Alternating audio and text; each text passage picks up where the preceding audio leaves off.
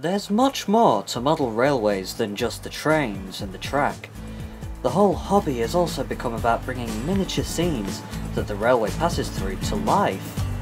This is done by placing trees, lights, people, and of course, die-cast metal vehicles. A bit like this one.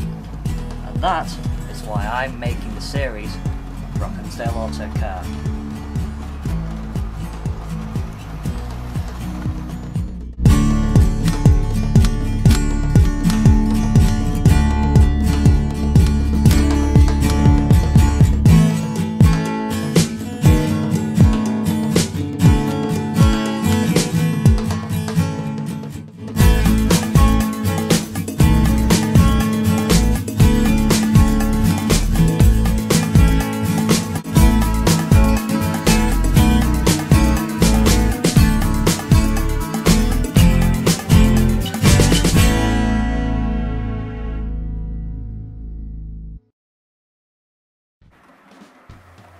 Over the past couple of years, I've gathered a fair amount of model railway vehicles, ranging from police cars to taxis and buses.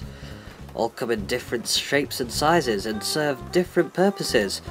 But today, I'm reviewing a new acquisition, an AEC Regent fire engine by Atlas Editions, which I acquired at the grand bargain price of £1.99, and with it is a bunch of adverts persuading me to spend more, which I'll ignore, but I also got a booklet about the fire engine and a keyring. So on that note, let's get it out of its box. So here it is, pristinely packed, and still with its plastic wrapping around it. As you can tell, this is quite a nice looking box, and it has also been very well designed so that the fire engine remains intact, and also the packaging around it remains intact.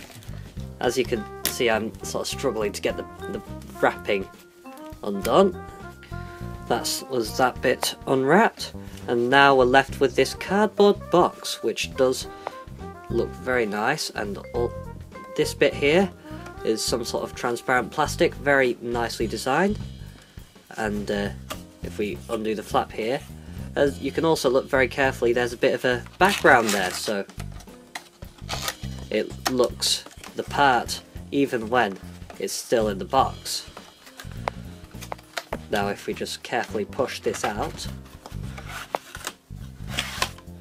there, and it's even got its own little display case. If you were to be collecting these models, then you might want to keep it in the case like so, but I'm not. I am just going to get this out and put it on the layout. So, next step, remove the top part.